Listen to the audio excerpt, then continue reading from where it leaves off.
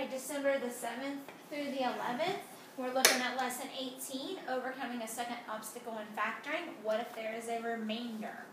Alright, so we're going to, our goal is to be able to rewrite simple rational expressions in different forms, including representing remainders when dividing. Alright, so let's look at our opening exercise. The first opening exercise says, write the rational number 13/4 as a mixed number. This is going back to elementary days. Try to think about how you remember how to write the improper fraction, they call them, as a mixed number. Alright, if you remember, we would divide 13 by 4, and that would be 3. So that is our whole number. I can pull 3 wholes out of there. Alright, 4 times 3 is 12, which means I have 1 left over. So we would write that as 3 1/4. Alright, there's several different ways you can do this, but that is the answer that we want to get to, is that 3 1/4. Alright, so then let's go ahead, and now we're going to look at our factoring here, our polynomials, and seeing how we're going to do this. Alright, so the first example says find the quotient by factoring the numerator. Alright, so it wants us to factor the numerator. Remember, numerator is on top. So we're going to factor that out. Alright, so I'm going to go ahead and write my x plus 2 at the top. Alright, so x squared would be x and x. It's plus plus, so I want to be able to add my factors of 2 to get 3. So in other words, I'm going to use 2 and 1. And because it's plus plus, they're both positive. Alright, now, looking at this, x plus 2 divided by x plus 2 cancel. And so my answer would be x plus 1. Alright, so if I actually were to divide this out, I would get x plus 1. Alright, let's look at the second one. It says find the quotient. It doesn't tell me anything different, but let's see, can I factor it? Well, it's a plus plus, which means I have to be able to add my factors of 5 to get 3. There is no way to factor 5 and 1, but I would not be able to add those together to get 3. So obviously I have to look at something a little different. Alright, so we already know that x squared plus 3x plus 2 divided by x plus 2 is x plus 1, as long as x is not equal to negative 2. So how could we use this to find this quotient? Alright, well, what do we know about 3 plus 2? Well, 3 plus 2 is equal to 5. So there must be 3 left over after performing this division. Alright, so let's pull 3 out. Alright, let's pull that 3 out, and we're going to say that this is the same thing as x squared plus 3x plus 2 plus 3 over x plus 2. Alright, now we're going to break that up and do x squared plus 3x plus 2 over x plus 2 plus 3 over x plus 2. Alright, so what's the quotient and the remainder? Well, we already know what the answer is here. This is x plus 1 with a remainder of 3. Alright,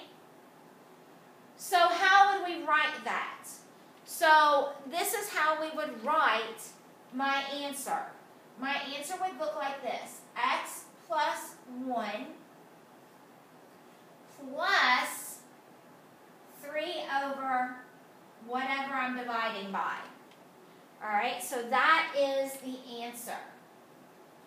Now, I can, you can use the reverse tabular method. You can also use long division. All right, and we're going to kind of work through some of these examples using some of these other methods here in just a few minutes. Find the quotient by factoring the numerator. All right, so we got to factor this numerator. All right, now I've got x cubed minus 8. Obviously, we're going to look to see if we can get x minus 2 out of this, of x cubed minus 8. All right, and we can do that with long division. I'm going to kind of skip that part for right now because this lesson is a little bit longer. But when I do long division, this is what I end up with. X minus 2 times x squared plus 2x plus 4 over x minus 2. All right, so now I see those two cancel, so my answer would be x squared plus 2x plus 4. So how can I use that to do this? X cubed minus 4 divided by x minus 2. I can use that, or I told you I'm going to show you a couple other different methods. Let's go ahead and use some long division here. All right? You might be able to see the long division a little bit easier, but we'll do that. All right, so you remember when we do long division, we have to make sure all of our bases are covered. So I have an x cubed, but I do not have an x squared, so I've got to put a 0x squared. I do not have an x, so I'm going to do 0x minus 4. All right, so let's work our long division. So x goes into x cubed, x squared times. X squared times x is x cubed. X squared times negative 2 is negative 2x squared. And then I'm going to divide or subtract all of that. Those cancel. 0 minus a negative 2 is a positive 2x squared. And then I'm going to bring down my 0x. X goes into 2x squared 2x times. So 2x times x is 2x squared. 2x times negative 2 is negative 4x. I'm going to subtract. Those cancel. 0 minus a negative 4 is positive 4x minus 4. X goes into 4x 4 times. So I have 4x. 4 times negative 2 is negative 8.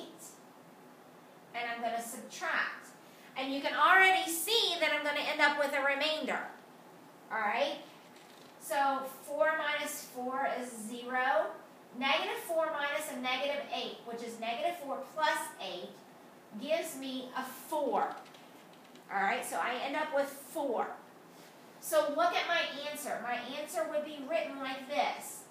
X squared plus 2x plus 4 plus, because I have a positive 4 left over whatever number I am I'm dividing by, 4 over x minus 2. And that's my answer. All right, that's all I have to do here.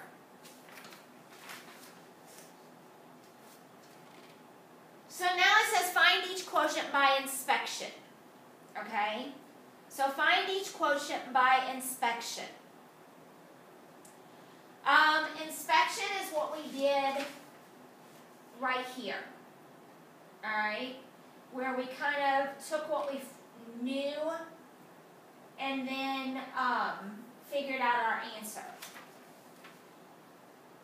So if I look at this and I say, okay, obviously I want to take out an x plus 1.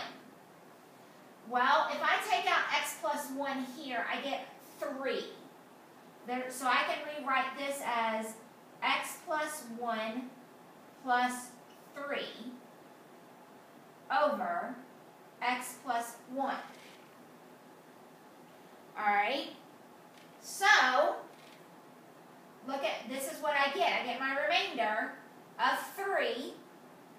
So my answer would be 1 plus 3 over x plus 1. Okay? Because that gives me 1. When I divide x plus 1 by x plus 1, I get 1. And I have 3 left over. Alright? Let's look and see what I want to do here. I want to take out x minus 3. So x minus 3 would give me x minus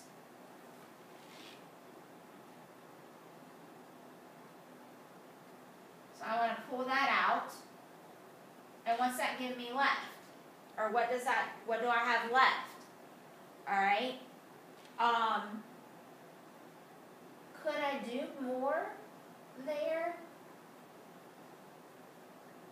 Could I pull out 2 of those? I bet I could pull out 2x minus 6. Alright, so let's try that. If I pull out 2x minus 6, because that's a factor. Alright, what does that give me left? That tells me that I have minus 1 left. And then look at this. How many times does x minus 3 go into 2x minus 6? What would I have to multiply x minus 3 by to get 2x minus 6? I have to multiply that by 2, right? So I get 2. That's where that comes from. Minus 1 is my remainder over x minus 3. Okay. Alright, let's look at this one. X squared minus 21 divided by x plus 4. Alright, so let's think about this for just a second. I can pull out, obviously I can try to do that x plus 4. I can multiply that times. Alright, well, let's see. If I take out x plus 4, that would leave me with x minus 17. Okay, so let's work through this one. Alright, if I take out x plus 4, that would leave me with x minus 17. Okay? Look at this. That would be x minus 16 plus minus 1. Sorry, minus 1. Okay? So that one kind of doesn't work. Alright, I'm showing you how we could look at this, and it doesn't quite work the way that we want it to. So we would have to figure something else out. Alright. This one's a little more difficult to see with the inspection. So instead of spending forever in a day doing this, guys, at some point in time, if you want to jump to another method, you can. Alright, you do not have to stick with the inspection. Like I said, you may see the long division a little easier. All right, so instead of racking our brain trying to figure this out, let's go ahead and look at this in long division form. So I have x squared. I don't have any x's. All right, so x goes into x squared x times. So I have x squared plus 4x. I'm going to subtract that. I get negative 4x minus 21. So I'm going to take out negative, or I'm going to multiply negative 4. So negative 4x minus 16. Subtract. So negative 21 minus a negative 16 is negative 21 plus 16, which leaves me a negative 5. Much simpler, so I know that my answer is going to be x minus 4. All right. Minus 5 over x plus 4. So let me show you something here, what we could have done. All right, and I'm going to go back and show you the inspection, just because I want you to see this. Instead of trying to pull something out, here's what I could do.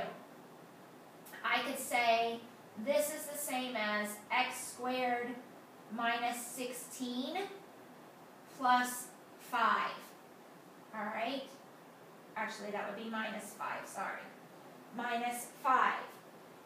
And then I can factor x squared minus 16 into x plus 4, x minus 4, minus 5, and then look at what I end up with. Gone, gone, x minus 4, minus 5, and that's my remainder. Okay? Once again, guys, I'm showing you different methods. Use whichever one you find easier. This one was a tricky one. You have to be careful with it. All right, find the quotient by using the reverse tabular method. Okay, I'm not a huge fan of the reverse tabular method, just because I think sometimes it confuses people. But let's look at it.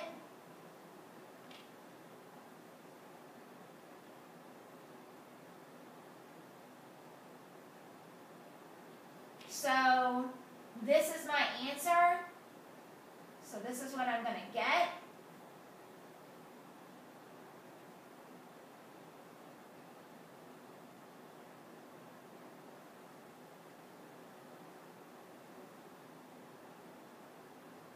All right.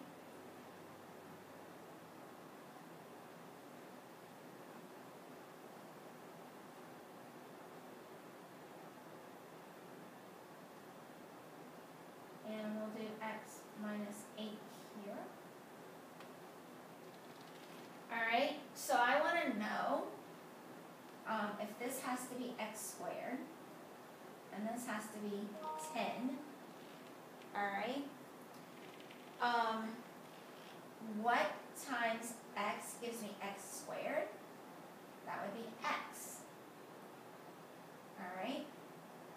So x times x is x squared.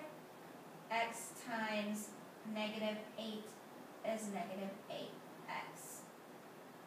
Alright. Now this one's a little different here.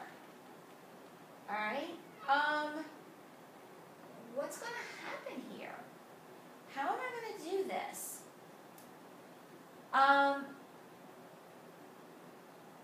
And we really didn't talk about how to do the reverse tabular method with this, because like I said, I'm not a huge fan of it.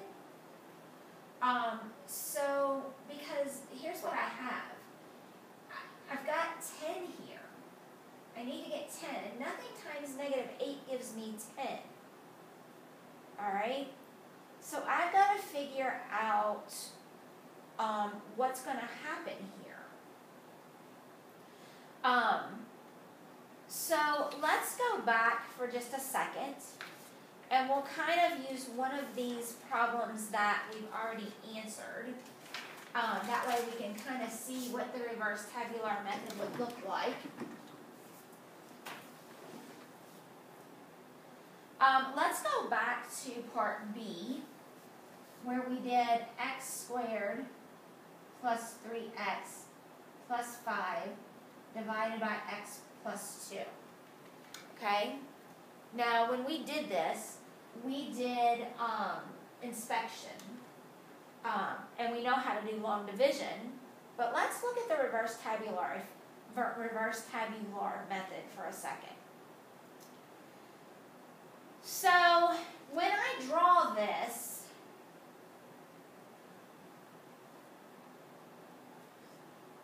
alright, I've got to come up with x squared, 3x, and 5. So I know it's going to look like this. Alright. And I am dividing by x plus 2. Now, let's look at this. This has to be x squared. So let's start with that. X times what gives me x squared? So that'd be x. Alright, so then this would be 2x. This has to be a 1x. We're not going to fill this in, and I shouldn't have done that on the other side. We're not going to fill this in just yet. We're going to work it this way. Alright, so we figured out our first term. This is 2x. I need 3x. So I have to get an x here. So that has to be a 1. So this is going to be 1x. Then that means this is 2. But I need 5. So I need to look at this. 2 plus what gives me 5? 2 plus 3. This right here is my remainder. And if you remember, look at what we have.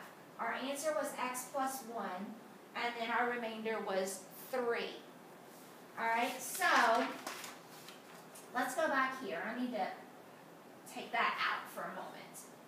Alright, we have filled this in. Now, I've got a 4x. I've got negative 8x. What does this have to be in order to give me a positive 4x? Alright, well, negative 8, in order to get a positive, I got to be bigger than 8. So this has to be a 12. So 12 times x is 12x. That would give me my 4x.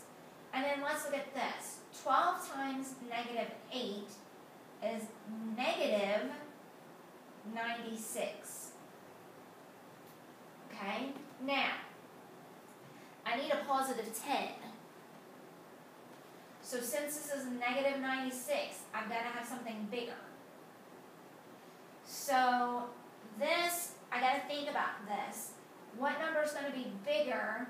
I'm going to add these two together. So 106 minus 96 would give me my positive 10. So my answer is going to be x plus 12 plus 106 over x minus 8. Okay? So that number that I use to get to where I need to be is my remainder. Alright, let's look at the second one. So I have x cubed minus x squared plus 3x minus 1 divided by x plus 3. Alright, so let's look at it.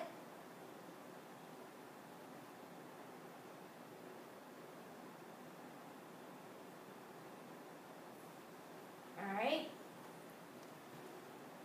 this is what I'm going to have.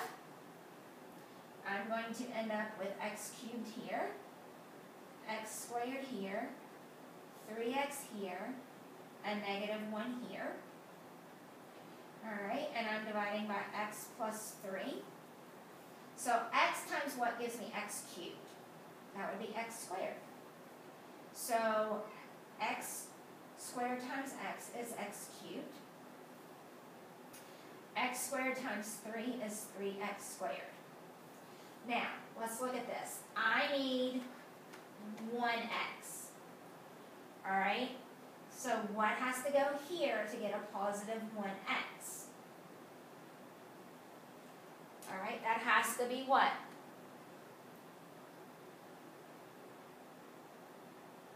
A negative 4x. I'm sorry, that needs to be negative, sorry. So I need a negative x. So I need this to be negative 4x squared. So x goes into negative 4x squared, negative 4x times. So this would be negative 4x times x is negative 4x squared. Negative 4x times 3 is negative 12x.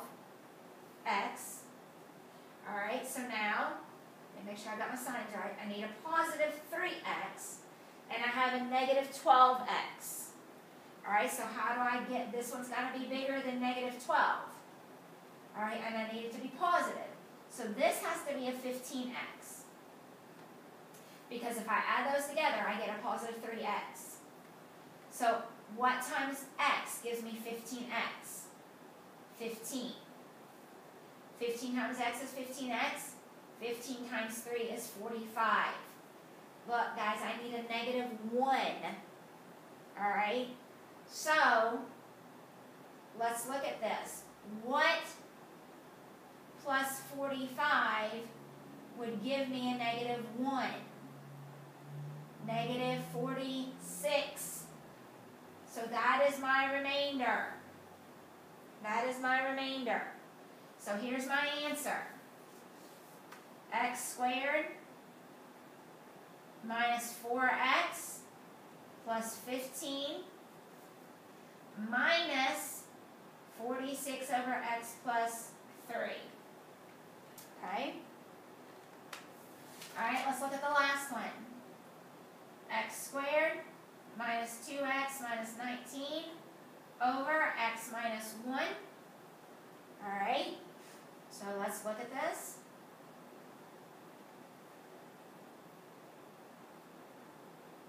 I'm going to get x squared here, negative 2x here, negative 19 here, and I'm dividing by x minus 1.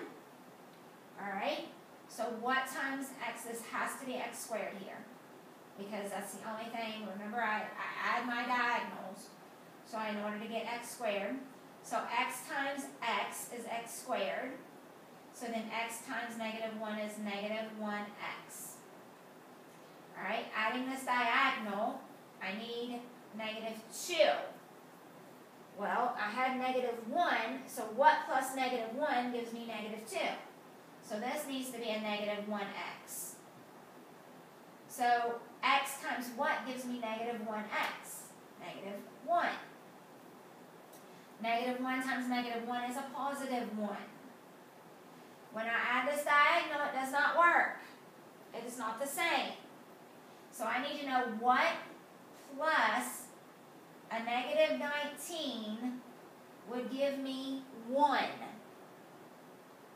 Alright, what times a negative 19 would give me 1?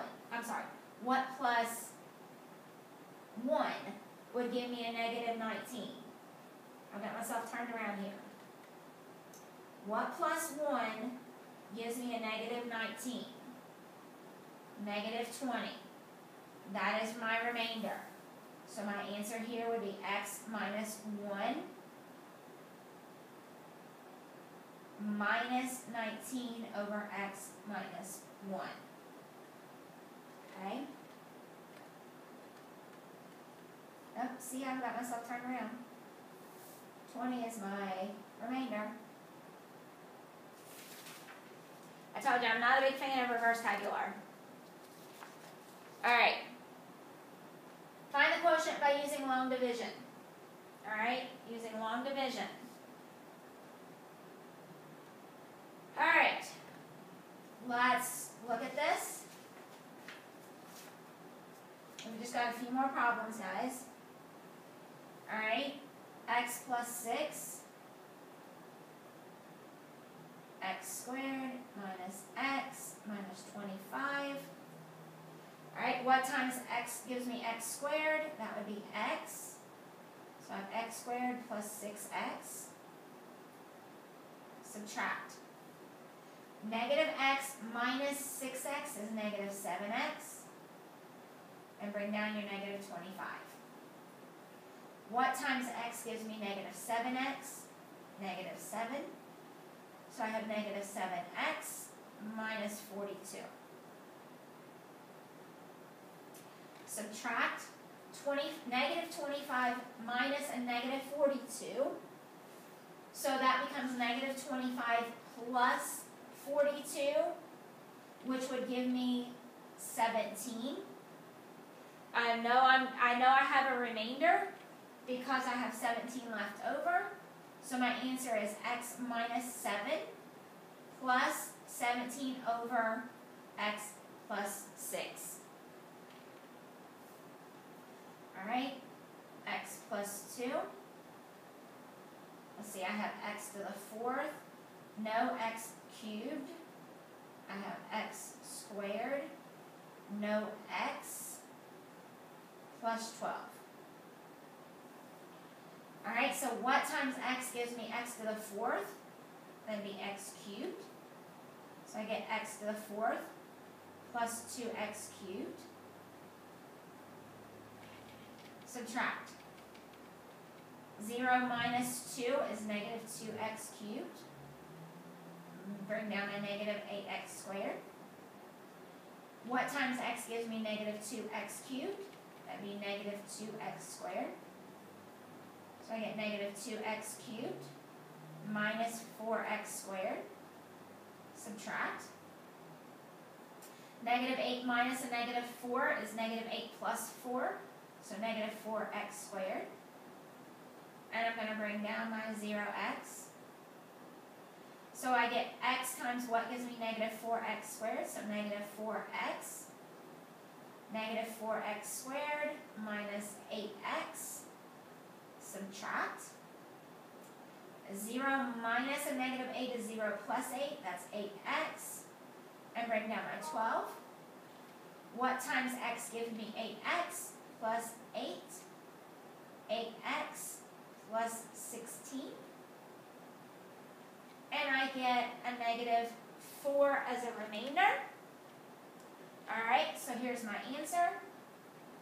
X cubed minus 2x squared minus 4x plus 8 minus 4 over x plus 2. All right, and then the last one. 2x minus 5.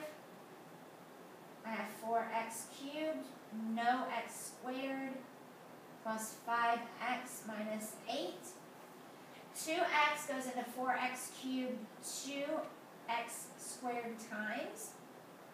That would be 4x cubed minus 10x squared. Subtract. 0 minus a negative 10 is 0 plus 10, so 10x squared plus 5x. 2x goes into 10x squared 5x times. That'd be 10x squared minus 25x. Subtract all of that. I get 5 minus a negative 25, which is 5 plus 25. So I get 30x minus 8. 2x goes into 30x 15 times. So I get 30x minus 75. So I get negative 8 minus a negative 75. So when I subtract that, all right, I get 67. So my answer is 2x squared plus 5x plus 15 plus 67 over 2x minus 5. Okay? Rewrite the numerator in the form of x minus h squared plus k by completing the square. Then find the quotient. Alright, so if you remember completing the square, you may or may not. It's been a while since we've done that. But we are going to take n plus 4x plus something minus 9. Okay? We take half of this, which is 2, and then square it. So 2 times 2 is 4. Okay? So then I can factor this.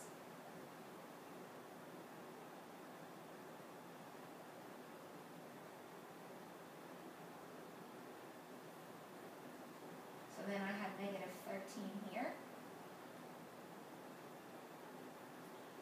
Alright, so I end up with x and x, 2 and 2.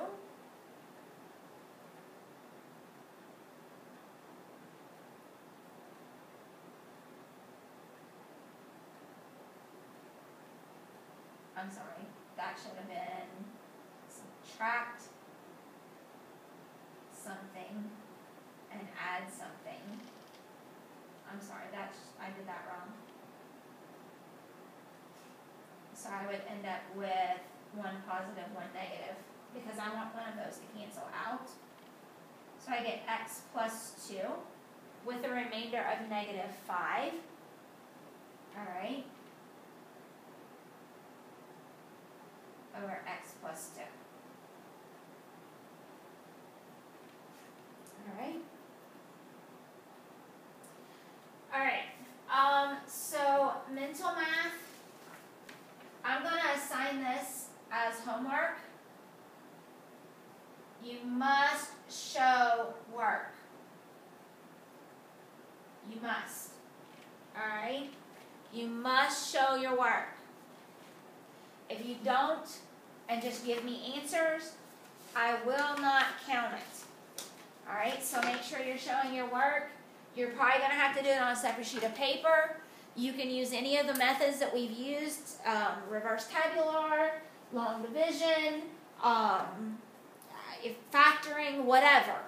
But make sure you're showing your work. Alright guys, have a great week.